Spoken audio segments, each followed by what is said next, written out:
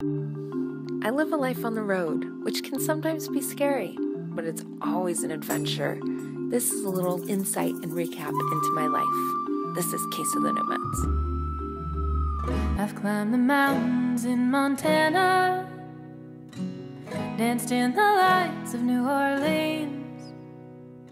Portland ran away with me, and San Francisco stayed with me. Nashville made its way in between.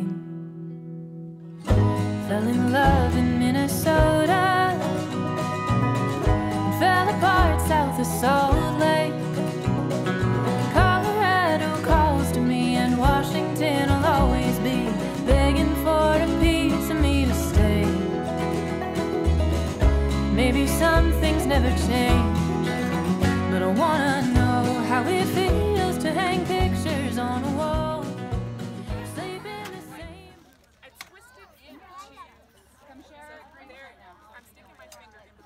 Everyone here knows a lot more than they think they do, and they're a lot more competent than maybe they believe they are. The need for bringing communities together that are living on the road.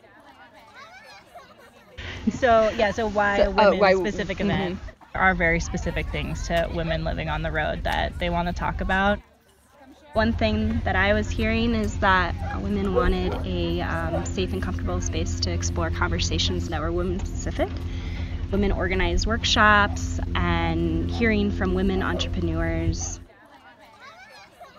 Seems to be a growing number of women who are traveling solo too, and craving meeting other women who travel solo because it's such a unique experience. It's really special to be able to talk about that with people in person.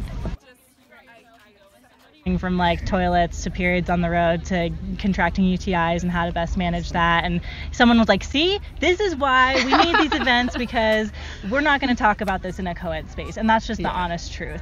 This is amazing. I'm going to sing you some songs I wrote. Most of them were written in the van. Some of them were written in a Buick. His new tattoo. It says, baby.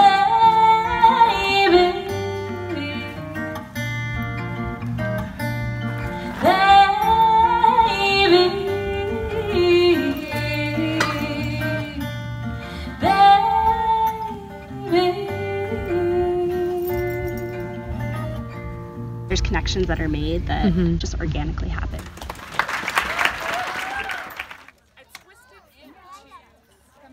Some women who were traveling with a partner really thought this was an incredible experience to leave their partner for a weekend and just have this solo time that they might not normally have. When you're a female and you say that you travel on the road, everyone asks, well, how are you going to keep yourself safe? And so I think it's been nice. It's been a nice reprieve for people to not have to address that question in this space, or to address it in like, how do we answer that? And, you know, what have been your experiences and how do we further that conversation? We never wanted to be about us. We're not experts. So when we were leading sexism and safety on the road, we were like, we want everyone else to be a resource, and we want to listen to other people. It's important to raise our young men in all of this as it is to raise our young women. So just keeping an eye out for those young men in your lives that you can influence, and you can just show them, like, hey, I'm a kick-ass woman, I built up my own man. Like, just make sure they see that. I'd say for me, the biggest hurdle, I mean, I already spoke to this a little bit, but it was financial, like the fear of going out there and like knowing that you can support yourself was a really hard thing for me to believe.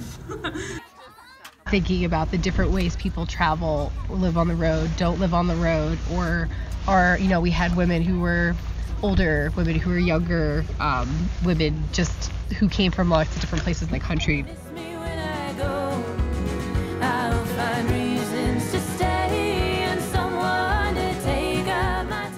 It's about people coming here and they create the event.